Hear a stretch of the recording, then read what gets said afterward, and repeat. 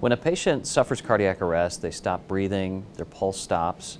Paramedics arrive on scene and attempt CPR and defibrillation or administration of a shock, and then they bring the patient to the emergency department for further resuscitation and care. The ACCESS trial is a large national multi-center clinical trial, and the University of Utah is an enrollment site for this trial.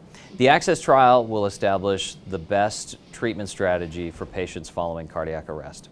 And there are a couple of competing standards of care nationally and throughout the world for patients once they arrive at the emergency department after cardiac arrest.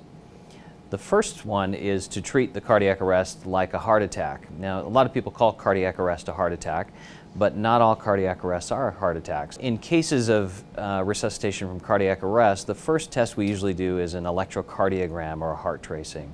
Now, if the heart tracing shows an obvious heart attack on it, that's easy. We send the patient immediately to the cardiac catheterization laboratory, also known as the cath lab. Their cardiologist will squirt some dye into the vessels of the heart, look for a blockage, and perform a procedure to open up a blocked coronary artery. If the EKG doesn't show a heart attack, in some cases patients are sent to the ICU for further testing to figure out what was the cause of their arrest and for further stabilization. And in other cases, patients are sent directly to the cath lab to be treated as if it is a heart attack.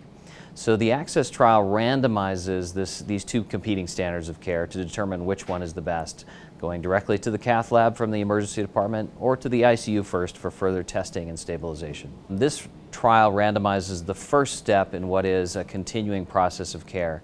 It doesn't dictate how the patient will be treated once they are admitted to either the ICU or the cath lab. So in some cases, patients may be randomized to be admitted to the ICU, and their clinicians may determine at some time later it's important for this patient to go to the cath lab, and that is allowed in the trial.